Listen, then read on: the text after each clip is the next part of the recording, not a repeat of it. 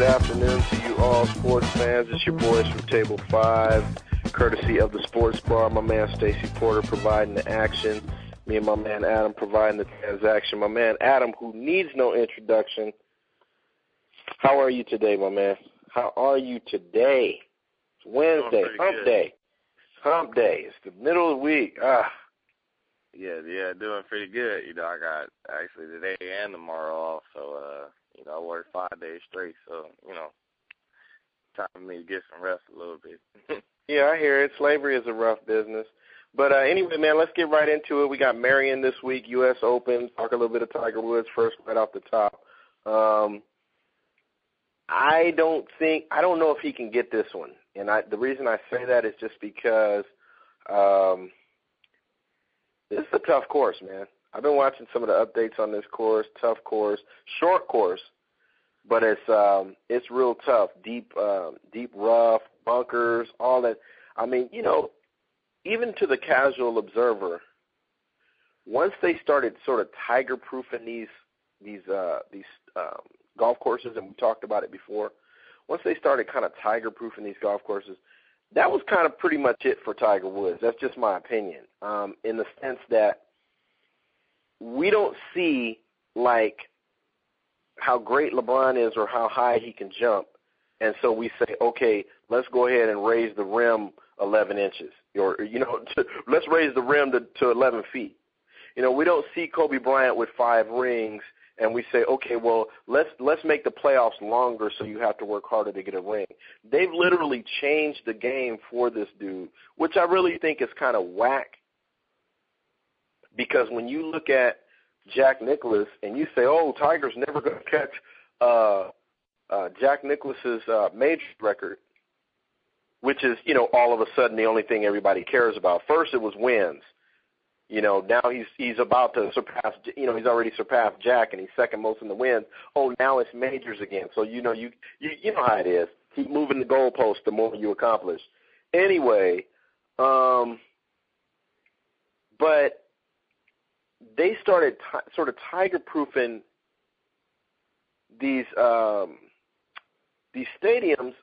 these golf courses, and it's kind of weird because it's like, wow, who can win here? Phil Mickelson has basically become a joke. He was supposed to be the one that was supposed to challenge Tiger. He's never done it. Sergio, you know what he's going through. He was supposed to challenge Tiger. He's never done it. He never became the next Tiger. They got him paired up with Rory McIlroy, who was the Irish cat that I told you. He hasn't won. So, you kind of pricing yourself out of your own market, so to speak, when you Tiger these stadiums or these courses, and then nobody is really a consistent winner. It's somebody different all the time, which in theory you would think is good for your sport. Just my opinion. You would think in theory, yeah, everybody else has an opportunity, everybody else wins, but we all know golf is an individual sport, and you need a king of the mountain. You need a king of the hill. If you do not have a king of the hill, it sort of becomes sort of mundane. Like nobody's gonna watch it. It's sort of like oh, somebody from Australia won it. Oh, whatever. But if Tiger Woods wins it a couple of times in a row, or even Phil Mickelson, you're like, damn, Phil is dominating. Who's gonna knock him off? And then it'll get you watching. So speaking of which, the Miami Heat.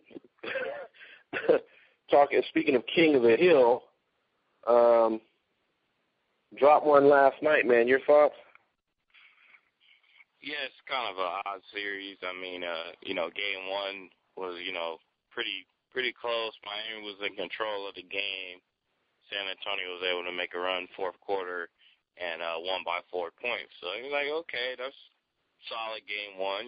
Both sides, probably had opportunities to win the game. San Antonio capitalized. Then, Miami just comes out and hammers them, game 2, which was, pretty surprising. And they, get hammered like that in game 2.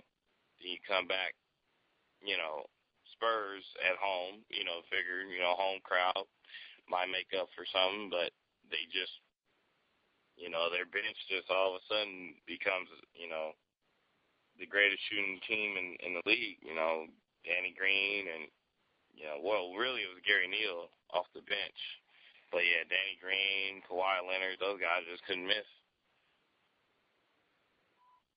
Well, I mean, yeah. Well, I mean, and again, this is what's got me curious, though. When you look at what San Antonio was able to put together yesterday, and we're talking about 60-plus points from three guys that you can't really tell me where they went to school. You really can't tell me a whole lot about the guys. When you look at these guys and you say to yourself, did it really beat Miami, or did they just outshoot Miami? And when I say they outshot Miami, look, how far is the three-point line right now? Just for our listeners out there, you tell me, Adam, how far is the three-point line now? Isn't it 24 feet? 20. At the top of the key, it's about 19 feet. Is that right? No, I thought it was 24, 25 feet. Not all the way around. It's not 25 feet. It's in the neighborhood. We'll look that one up because the corners is the shortest three-pointers, the two corners, right and left. But the corners are what? They're under 20 feet. They're under 20 feet. I know that. My point is simply this. My point is simply this, and we'll put that out to the trivia question, folks, later. Easy answer. I'm sure we could figure it out in a second. Just got so much other information floating around in my head that sometimes it slips my mind. The point is that the three-point line has been moved in, and it's become a three-point shooting contest. And it's almost like you live by the three, you die by the three. Charles Barkley says it all the time. But what's interesting about that is that if you see threes that are falling, it's almost as if you don't even really see guys trying. And so I think this is where Miami kind of gave up the ghost yesterday in that loss. So I don't think they got beat as much as they got outshot. But there were so many points being scored that Miami, instead of dancing with who brought you and sticking to their game mode, they went into this sort of let's try to fire and compete with people. LeBron's shot was not falling. There came a point where Jeff Van Gundy even said in the game, he said, look, they're daring you to shoot. Go ahead and shoot. And LeBron scored 7 points before they could even blink. Take it to the rack. I mean, I'm tired of hearing about the big three. I'm tired of hearing about, they're built to win championship. This team is nowhere near built to win a damn championship. You're getting nothing from Dwayne Wade. You're getting nothing from Chris Bosh.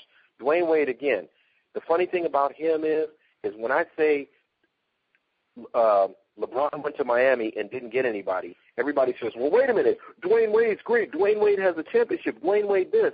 But when I say, wow, really? Dwayne Wade only scored 16 points last night on 15 shots. Then everybody goes, well, he's been injured.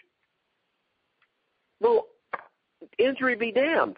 Grant Hill is a Hall of Famer without injuries. I mean, you understand what I'm saying? I mean, you can't, to me, it's like you can't place this artificial value on Dwayne Wade as it pertains to LeBron in the sense that you can't say I'm valuable because you can't say that there's no value behind what LeBron is doing because he joined these two other superstars. But then when I tell you he's getting nothing or less than nothing from these superstars, you can't turn around and say, oh, they're injured. You can't do that. You can't have it both ways. If you're going to give him credit when they win, then you've got to give him blame when they lose. And again, I'm not criticizing Dwayne Wade. Do I think he's one of the most overrated players in the NBA in the last 10 years? Absolutely. His first ring came on the back of a bunch of hungry veterans and some really good play by him, but poorly called series.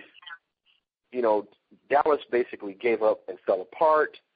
A lot of factors swung their way. There was absolutely no dominance. You know how there was no dominance with that team? You know how you know that Miami team wasn't dominant? Because the very next year they get swept in the first round. Full strength.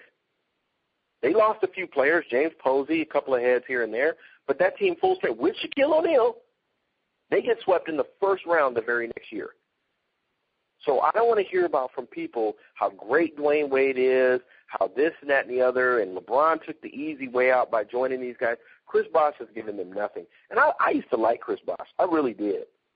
I thought Chris Bosh was a franchise cornerstone-type player in Toronto, a guy that you could actually build around. If that guy had any type of a big man around him, that guy would have been sick. To me, he seemed hungrier. He seemed more determined to show all of his skills, not just rely on his jump shooting. I mean, I know, he had the ball in his hand a little bit more. That probably is why he was so aggressive as far as, going to the basket first and then going to the jumper, And now, he doesn't have the ball in his hand as much because, Wade and LeBron, they handle the ball so much. But I don't know, man. He needs to get back to being versatile and even if he's never going to be a back to the basket player, but instead of selling for the jumper, hey, force drive and try to go to the basket. Maybe you draw a foul, get to the free throw line, get into some type of rhythm, and then they back off you a little bit, and then hey, the jumper is even more open, and I just think that's what he needs to get back to doing. I really feel like, and I concur with that. I totally 100% do, because a guy, I hate a big man that turns into a jump shooter. I hate a jump shooting big man. I really do. I mean, there's one exception, and that's Dirk Nowitzki, because he's just so absolutely lights out that you can't hate. But when Pau Gasol started doing it, I hated it. I hated it. A big man that settles for jump shots, because you're supposed to throw your weight around. You're supposed to have moves in the post. That's your game. But I agree that, but in the case of the difference between him and Powell, obviously, is that Powell already had the championships. Powell already was a dominant. We know Powell is sort of on preservation mode, and that's why he's settling for jump shots. So Powell, in that, gets the pass because he's trying to prolong his career. So I get it with him. Besides, I don't understand it. You were so incredibly dominant in Toronto. They could have built a first around it. And you get here, and there's just absolutely nothing there. That said, I think that the pieces that can be valuable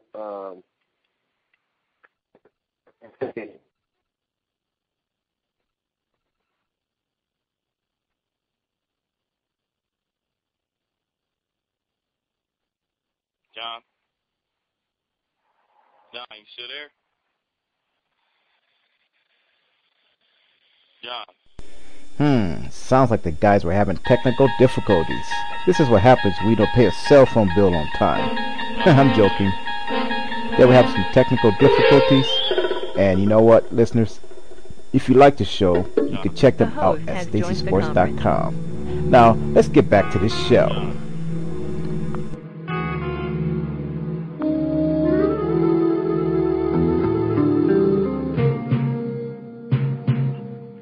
Okay, it's a little bit of technical difficulties, but we'll work through it.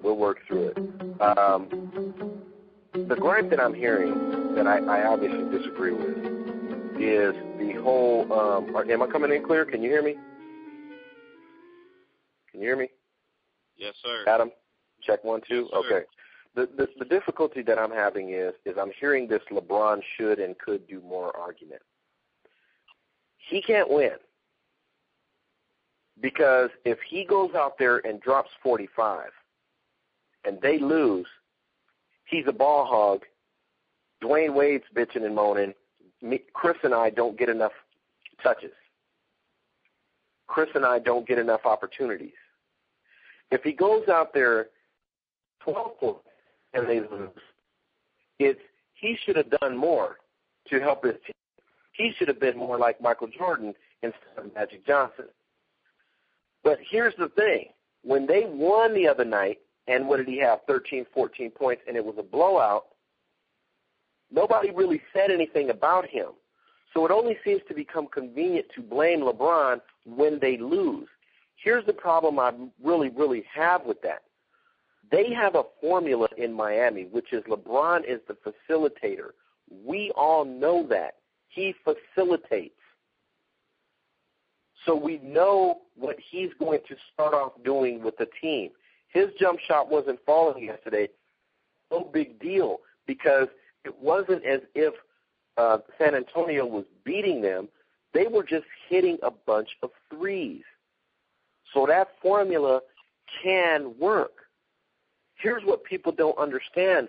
Most of Michael Jordan, I'm talking about, high scoring, going crazy, going off games, he lost. You can look it up. That's just statistical fact. Most of Jordan's high point scoring games, he lost. 50, 60 points here, 60 there, 63 points in a loss to Boston. Because you can't win with one guy shouldering that kind of responsibility in the finals. Especially in a pressure-packed playoff type of situation like this. I just don't like, first of all, how Dwayne Wade is getting the pass.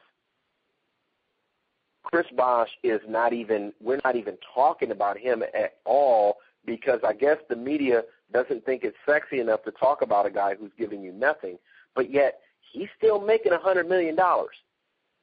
He's still got the $100 million contract. Me and you talked about that yesterday, where they're shopping him, possibly. And it would be a good idea for them to shop him. Because to me, honestly, I think that big three era crap is dead. And I hope it is. I really do. I really hope it is. Because you see with Boston, yeah, they got a ring. That's all they got. They got a ring. That big three crap, man, it needs to go somewhere. They need to put that stuff out the pasture. Well, I think, with the new CBA, this is probably the last time you'll see, three guys like this get together, because the new CBA, they're trying to make it, more of a competitive balance type deal. But, we'll see how it, works out. Absolutely. Because to me, you need more. San Antonio is showing you that you need more role players to step up. Again, my case was validated again yesterday with Tim Duncan. I don't even want to hear Tim Duncan is one of the best big men we've ever seen. I don't even want to hear that. Again, I know Spurs fan, you will hate on me. I'm sorry. I'm not trying to sound like ESPN. I'm not trying to hate on the dude. But the last two championships, if I'm not mistaken, was Tim Duncan the MVP in either one of them? He was there 03, but 07 right. Parker was, yeah. Right. And Ginobili was one of their finals MVP. Am I correct in that? No. Okay. Duncan has three. So Tim has two. Tim has two. Wait, Who was their first finals MVP? Was it David Robinson? Right. Tim has two. Parker has one. I'm not trying to take anything away from Tim Duncan. The only thing I'm saying is your franchise has carried you, homie. Your franchise has carried Tim. I have never seen Tim Duncan put this franchise within the last, I want to say, 10 years, put this franchise on his back and carry this franchise. I have never seen it. Last night he had 12. Yeah, he had the 14 rebounds, but when you're playing against a team that don't even have a big man and you're a 7-footer, you better damn well have 14 rebounds. But that 14 rebounds virtually meant nothing when you have two guys that are shooting the lights out. Those 14 rebounds didn't mean anything. They were not critical to the mission, and he only had 12 points. I think they can win without Tony Parker. Tony Parker's got a hamstring injury. I think they can win without Tony Parker. They showed it yesterday. They don't need him to score a lot of points. Now, they probably need him to facilitate and be that floor general, but I think you can win nowadays today without your floor general. I do. I think you can win without a floor general. I think you can win with just a bunch of guys who are scrappy, who hustle. Kawhi Leonard is a beast, man. That guy is averaging a double-double in this series, 11 and 12. For a guy you never heard of from San Diego State. What basketball players, first of all, it's a football school, what basketball players do you hear come out and just are beast mode from a football school? It's rare. That guy is averaging 11 and 12 in the finals. Neal, Green, I mean, it's just, man, they're too much. That's why I said the beginning of the season, day one, the Dwight Howard incident didn't have any bearing on my pick because I knew that if San Antonio came out of the West, in fact, the only thing that really validated my or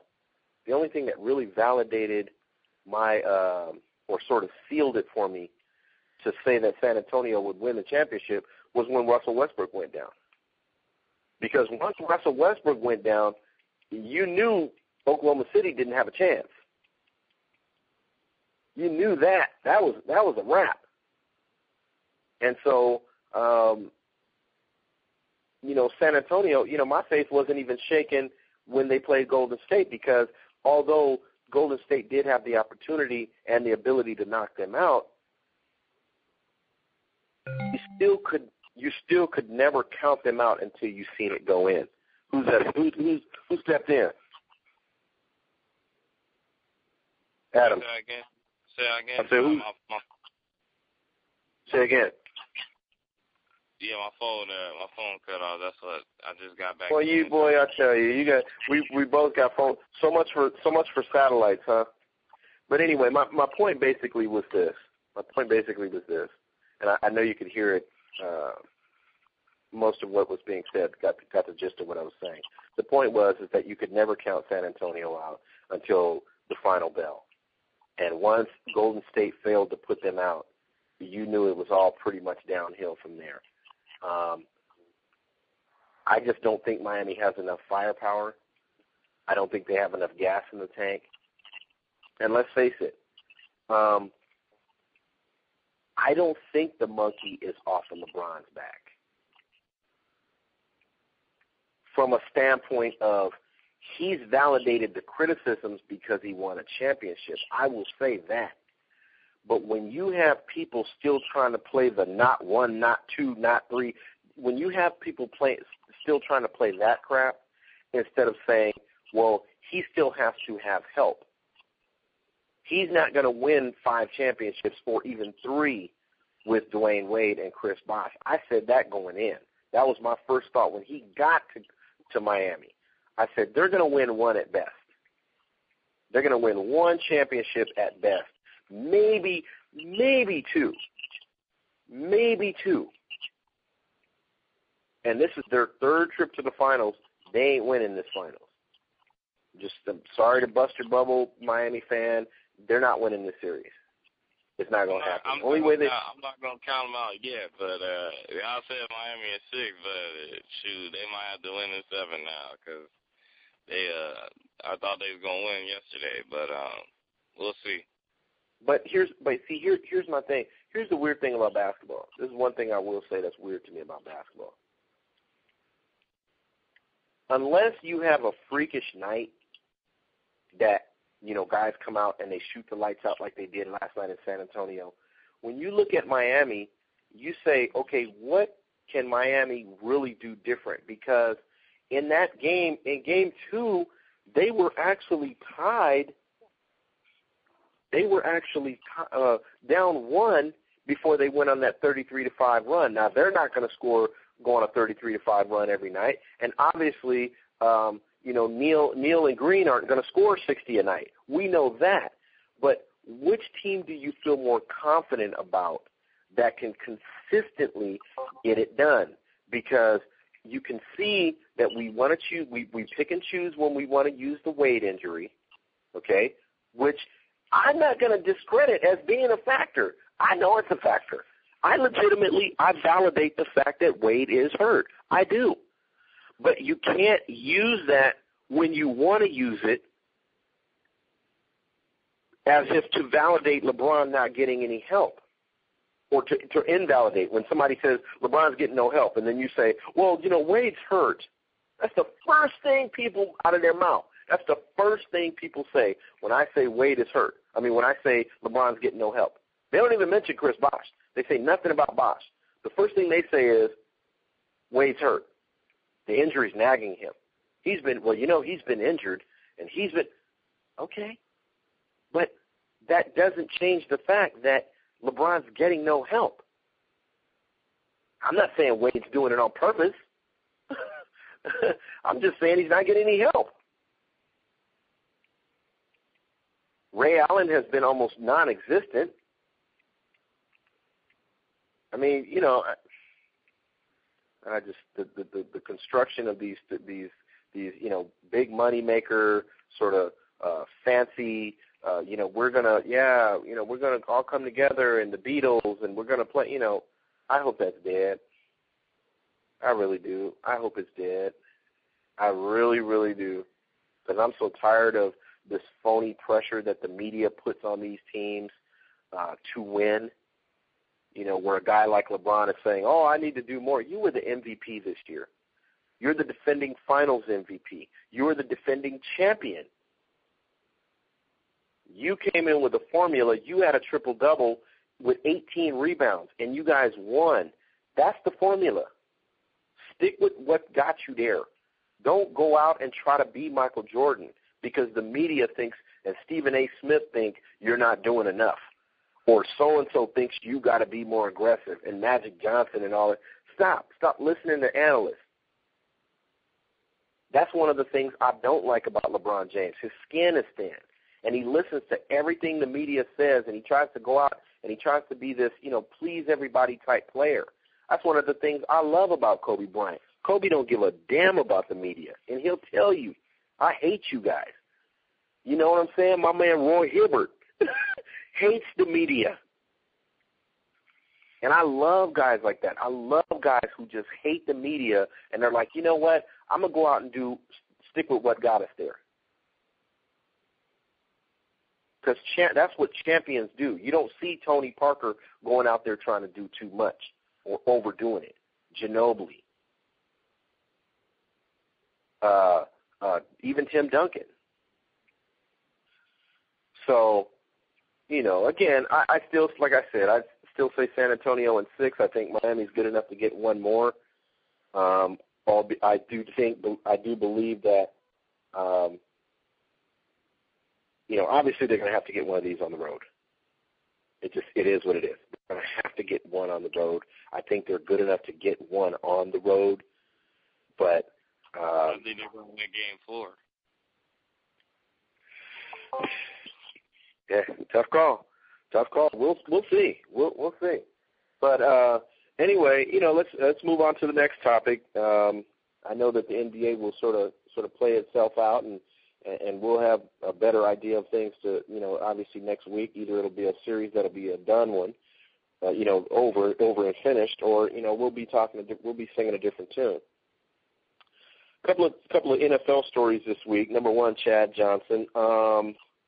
I'm not really going to touch it because I think there's a large racial component to it, and I know that some people may listen to this and be like, racial component with you, John? No way.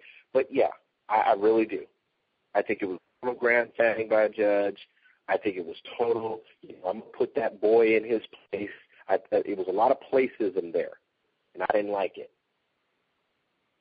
You're talking about a guy who, me and you agree, statistically is one of the top receivers in the NFL the last 10 years, doesn't have a job. A lot of that is his fault. I'm not going front.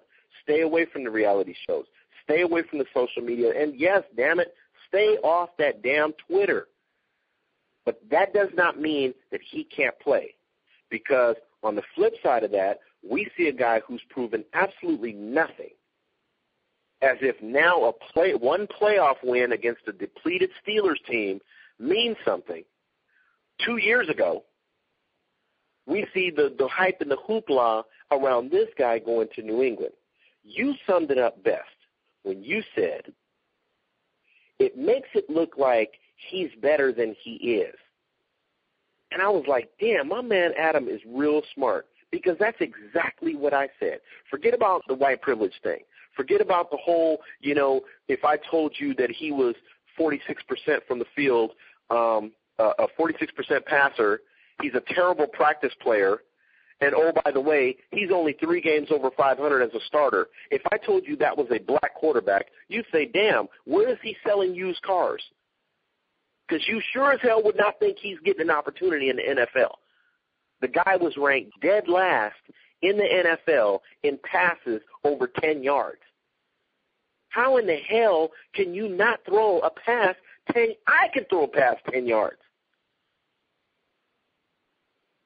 And it's just frustrating, because all that is placism. Placism. Brother's got to know his place. This guy over here who can really play, we're going to just accentuate and highlight some of the knucklehead stuff he does.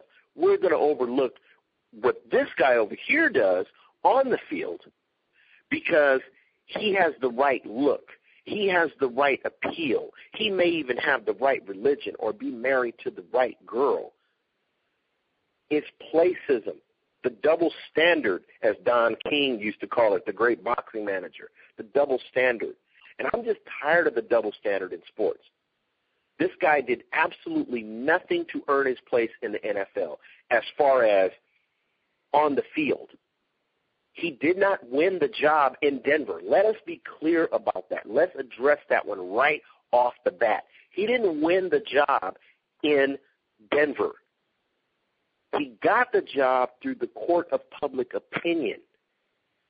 Yes, Kyle Orton was 1-4. And yes, Kyle Orton came back that very same season and beat you at home, one of your 3-in-a-row losses. That should have knocked Denver out of the playoffs had the Raiders taken care of their business. So I don't want to hear this, he won the AFC West Championship. No, he didn't. They got the AFC West Championship on default. 3 embarrassing losses in a row. They lost to Kyle Orton. They didn't even score a touchdown in that game. So this guy won the job on popularity. You go to New York. Here's what kills me. I got off the phone with a guy yesterday who gave me the round and round about it. Yeah, he deserves an opportunity. The Jets mishandled him, and the Jets this and that. Really, all they told him was he'd have a chance to come in and compete for the starting job. Now, if you know a guy is 46% passing and he's a bad practice player, why is nobody, saying, oh, I get it. If you're that sorry in practice that you can't beat out Mark freaking Sanchez, I don't want to hear about how much opportunity this guy has been shafted on. The Jets know it. The Jets were eager to get rid of him. They know he can't play on the level you need to play. Again, if I told you, give me a black quarterback, backup or otherwise, that has passed for 46% in any given season, 46% as a starter, and is a bad practice player. We talking about practice. We talking about practice. Allen Iverson was a Hall of Famer, and you choose to try to attach practice to his legacy as if it means everything. But yet this guy gets to skate in practice? I mean, it's really, really vexing to me, because all it is, when I look at a guy like a Tim Tebow, and I still see guys out there like a Terrell Owens. Terrell Owens, the guy took his shirt off. He looked like he was carved out of wood. The guy keeps himself in fantastic shape. That guy can't help a team? I mean, Frisco had to bite their lip to sign Randy Moss, and that guy's a Hall of Famer. So I'm tired of the double standard in sports, because it makes it look like, now listen, to be fair to the New England Patriots, let's be fair and let's be honest. That's what they do. They give guys opportunities. They give guys shots. They do. Let's be fair. They gave Albert Haynesworth a shot. A lot of people thought Albert Haynesworth was a pile of crap. They gave Chad a shot. I don't think they gave him – say again? Corey Dillon. Corey Dillon. They got a ring. Corey Dillon got a ring. And Corey Dillon was kind of a knucklehead. So let's face it, to their credit, they are out there for giving guys a shot. I understand that. So some people will say, then they'll say, well, John, what are you talking about then? Well, why are you saying that Tim doesn't deserve an opportunity? Because unlike him, those guys were all extremely successful at their positions prior to joining. Corey Dillon was already a 1,000-yard rusher guy. Albert Haynesworth was a super beast. Albert Haynesworth was one of the most feared defensive linemen in the NFL. Chad Johnson, he's one of only a handful of active players over 10,000 yards receiving for his career. These guys have all put in like major veteran work. We're not talking about a guy who, won 6 out of 7 games, then dropped the last 3 out of the season and passes for 46%. We're not talking about that guy. That guy's earned nothing. That guy went to the Jets, and people are talking about, well, he never got a chance with the Jets. 71 offensive plays he got last year. 71 offensive plays out of 16 games. You do the math. That's a little over 4 plays a game. 53 times he lined up under center as a quarterback. How many touchdowns did he have? 0? I don't know how much the Jets were supposed to bend over backwards for this guy. They flew him in on a private jet. He did a press conference. He's a backup quarterback. And the thing that sucks about it is this year New England is going to have some success. And they're going to try to attach some of that to Tebow as if he has something to do with it. Us bringing him in here made us this better team. BS, man. BS. I'm sorry to go off on a rant, but I'm tired of the double standard in sports. I'm tired of it. We'll get to baseball in a minute and how violence has somehow become accepted in brawling in baseball because we know it's the sideshow in hockey. But we'll get to that in a minute. But your thoughts, man, on the whole Tebow situation?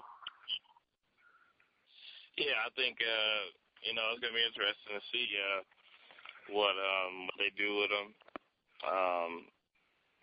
No doubt Brady's the guy there, and I'm pretty sure they told him that once he got there, and they dealt with the contract and things.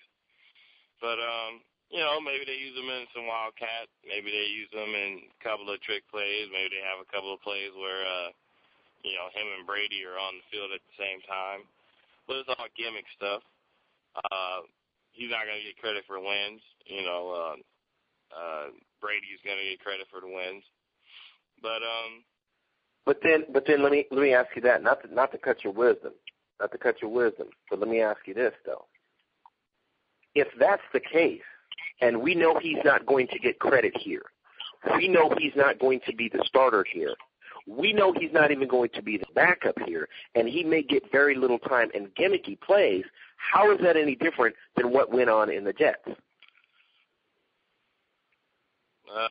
He's with a better team, I guess. I mean, I don't know. I mean, he has a better chance to get a Super Bowl ring, but that's about it. Right, but again, what I'm saying though is my point is somewhat rhetorical in the sense that if you're saying that the only thing that's different here is that he's going to a better team, then that totally validates our point of it's almost trying to make him look better than he really is, like he somehow earned his trip to New England, because he's going to be used in the same capacity that he was used in with the Jets.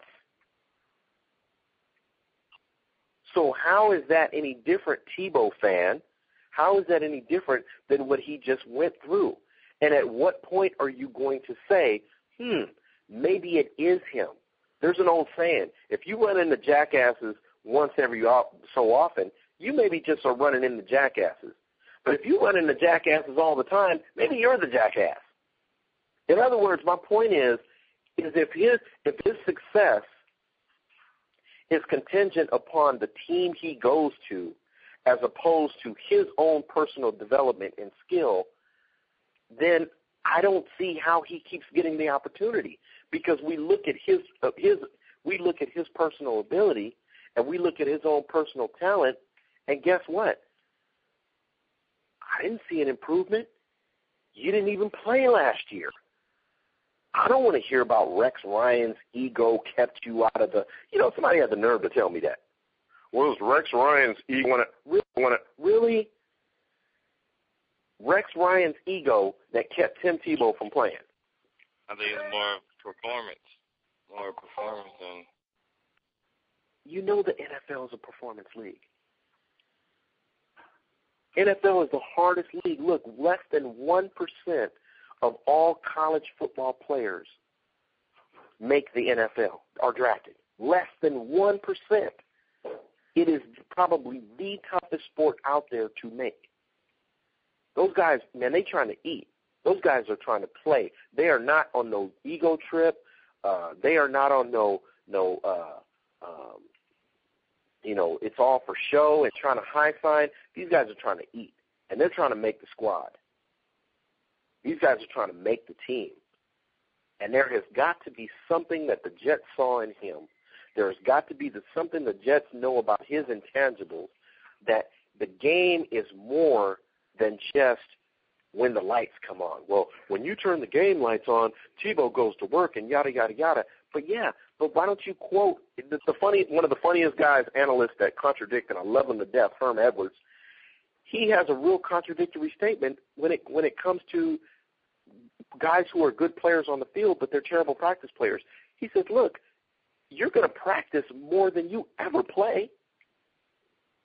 You're going to practice football 10 times the amount that you play. So if you know that, how are you behind a guy who is a bad practice player? But this is what I'm saying about placism has made Tebow sort of this superficial figure to the media and to people who are on his team, and sort of made it acceptable to be mediocre when it comes to this guy. Stephen A. Smith made a great point this morning. He said Vince Young won 31 games as a starter. 31. He said if New England signed Vince Young, would there have been a media circus around them? No. Hell no. There wouldn't have been the media hoopla around them. He used another example. He said Donovan McNabb. He said if McNabb was signed by the New England Patriots, do you think it would have been the media circus and the media hoopla? No. And I would argue to you and anybody else who's listening that the only time we see these media circuses is when we know that the person is of either questionable skill or questionable character. Good guys don't get followed around. It's the Lindsay Lohans and the Kim Kardashians of the world, the train wrecks that get followed around. So people can say that, I'm hating on Tim Tebow, and that's all good and fine. That's fair. That's your point. That's your point, and that's great. I disagree with it because I'm just saying I'm not upset because he's getting the opportunity. I'm upset because it's just clear he hasn't earned the opportunity. We all know it. It's like when the guy, you work at a job and how did he get the job? Well, his brother-in-law is the manager. It's just, we all know it. It's like, Tebow fan, come off of it. Stop. Some guy pitched to me yesterday. Well, he won a playoff game and he has the same amount of wins as Tony Romo in the playoffs. Okay, does he have the same amount of wins as Tony Romo? No. The rating is Tony Romo? No. Is Romo a Hall of Famer? No, he's absolutely not. But he's a legitimate starting quarterback. Is he a $100 million guy? Different topic for a different show. I don't think he is. However, he is an NFL starting quarterback. So I don't want to hear about, you trying to pigeonhole and pinpoint down when you feel it's important to, to talk about him getting an opportunity and his lack of opportunity. The guy was Mr. Everything at Florida. The guy won 2 national championships. The guy won a Heisman Trophy and was up for a second. That guy has never had any opportunity? You brought that great point up before where it's like, how is everybody saying that this guy has never been nurtured and cultured?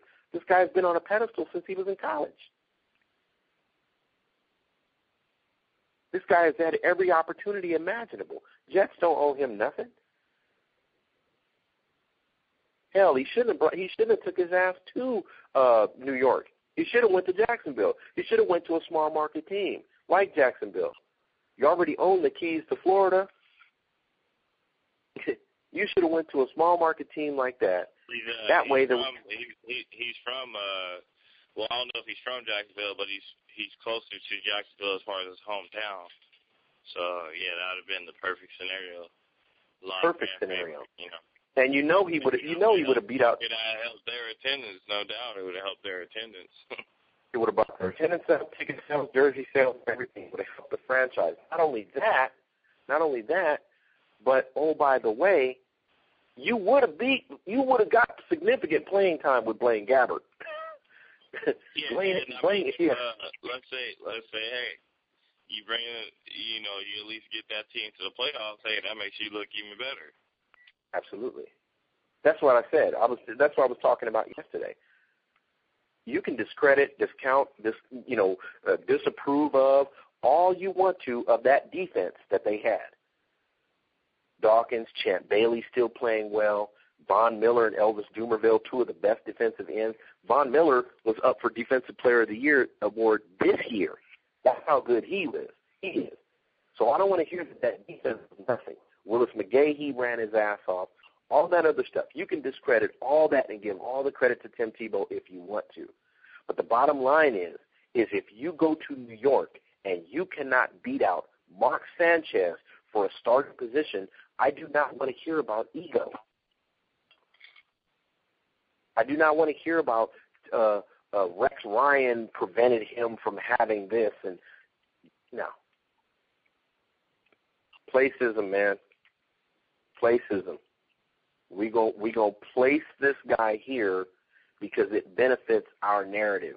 We go place this guy there because it looks better for us. When that coach from Miami came in and cut Chad Johnson for some stuff that happened off the field, that's called placism. I'm going to make this guy the example because this guy is already kind of hated by the media. This guy is kind of unaccepted. But a guy who has clearly shown within the last calendar year no sort of improvement on the field whatsoever, we going to criticize any and everybody around this guy because he's not getting his opportunity. It's amazing, man. It's really amazing to me. It's amazing to me because that feeds kind of right into our next topic of baseball. I give, man. I don't know which way your sport is going. I personally do not think they have recovered from the steroid era. I think that there's a feel-good story every now and again, every here and there. I think brawls are an embarrassment in baseball. You're talking about a very kid-friendly sport. One that you bring the kids out. It's a summertime sport. It's a feel-good sport. I would argue with some people that basketball has surpassed baseball as the national pastime. What's going on with your sport, man? What's up with the brawling? What's up with the fighting? And then they don't even swing. Well, what happened was, Yasiel Puig, he's the hot shot rookie, for the Dodgers, and he's been tearing it up. And what it is a lot of his hits have come because he dives across the plate. Guys haven't really been coming inside on him. And, Kennedy, for some odd reason, he wanted to come inside, but he came up and in, which, you know, if you want to try to send a message, you don't come up and in because you can end up hurting somebody. Maybe, you know, you throw inside more hit, you know, to the hip or lower, you know, and then go from there. But, you know, he tried, I don't know if he tried to send a message or he just tried to back him off the plate. Because if you don't have the outside corner as a pitcher, then you're not going to be successful because you got to have both sides of the plate. But a lot of these young pitchers, they just don't know how to pitch inside effectively. That's why guys end up getting hit. Now, you know, he gets hit, Greinke retaliates, and then Kennedy hits Greinke, and then, hey, you know, it all broke loose from there because, you know, the retaliation was already settled, and then, you know, Kennedy had to go back and hit Greinke. So, and then, you know, it's crazy because the coaches got into it. You know, they wanted to go scrap at each other, and you know, it's. Do you think that brawls have become accepted in baseball?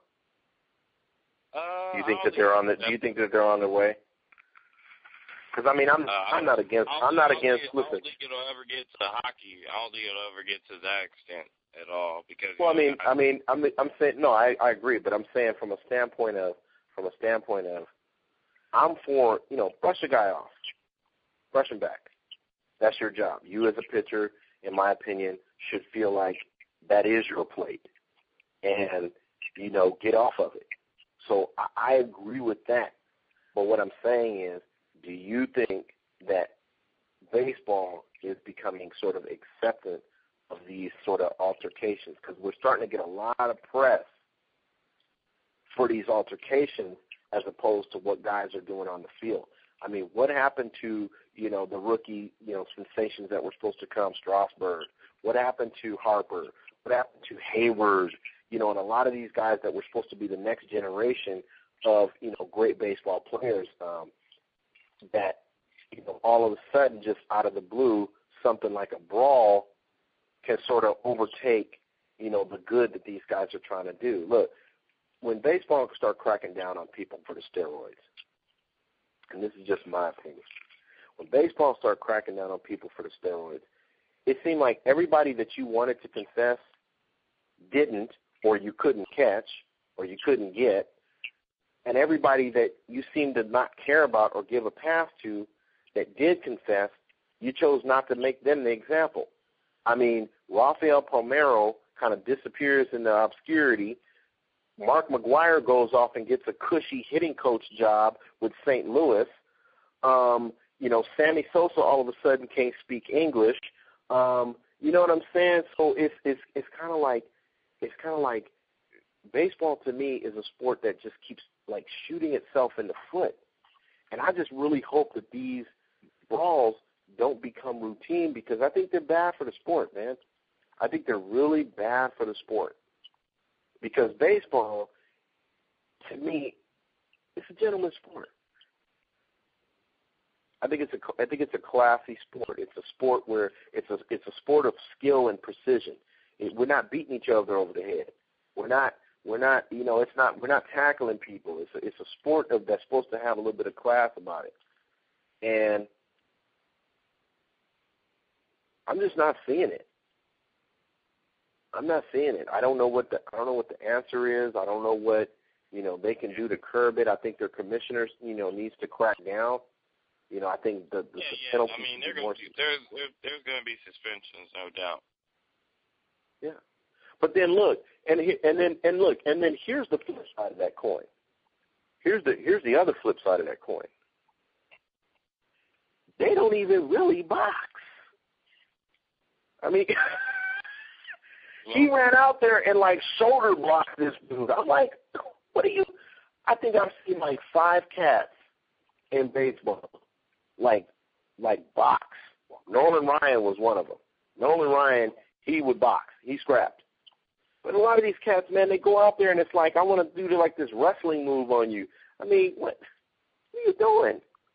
They need to start taking dudes. I'm just kidding, man. I'm not condoning boxing in the sport. I'm really not. But all thing I'm saying is, I say that in all honesty to say this. I think that if your intent is you're going to run out there and shoulder block a guy, you don't really want to fight. So if you don't really want to fight, what the hell are you doing running out there? So, again, that's just my perspective on it. And I just hope baseball can make a recovery because, let's face it, there still isn't really anything decent to watch during the summer. And you get there are a lot of good rivalries in baseball. The Yankees-Red Sox rivalry, it's dead, but it's still a name rivalry. When you see that on paper, you still, your ears are going to prick up. You'll watch it. The West Coast rivalry, Giants and Dodgers, that's still an interesting one. Giants won a championship. Dodgers, they just got bought for $2 billion. There's a lot of good storylines out there, man. And I just wish that they would really start, trying to put the game first, as opposed to all this little side they're doing. But I guess that's another topic for another show. But we are kind of up against it, man, so we're going to go ahead and get out of here. Did you have anything left on your plate? No, just pretty much NBA season coming towards the end, and all we're gonna really have is a little bit of tennis here and there, some a little bit of golf and baseball throughout the summer. So hey, why not come out to the ballpark, watch a game? Yeah, definitely. I mean, it's definitely. Get out, get some sun, get some air. Summer's coming. Why not? You might see Adam up there. You might always see Adam up there. Adam, he stays at the stadium. You know how it is. I know how it is. But anyway, we get out of here, man. I appreciate you each and every week coming in here with me. Me coming in here with you, and it is what it is. But next week, obviously, we'll be one step closer to a Larry O'Brien Trophy winner. We'll have some more insight. We'll have a new U.S. Open winner, or one that we've obviously seen before. Who knows? And, some other fun facts and tidbits that we know you all find interesting. Tips, recipes, comments, ideas, StacySports.com. The Boyz, courtesy of the Table 5, courtesy of the Sports Bar, I should say, each and every week. Suggestions, ideas. You got a topic you want to talk about, something on your mind. You know what I'm saying? We could be sort of the ghetto Dr. Phil. Me and my man Adam, Dr. Phil. Showtime at the Apollo. Yeah. Showtime at the Apollo. Something like that. We just, we try to do more listening than we do talking. And so we get a lot of tips here and there, and why don't you guys talk about this? Why don't you guys talk about that? So don't be shy. Leave your comment. Tell us we're crazy. Tell us we're off the reservation. Whatever. But check in. So that's it. I appreciate you, my man. Adam. Out of here. Catch you next week. See ya.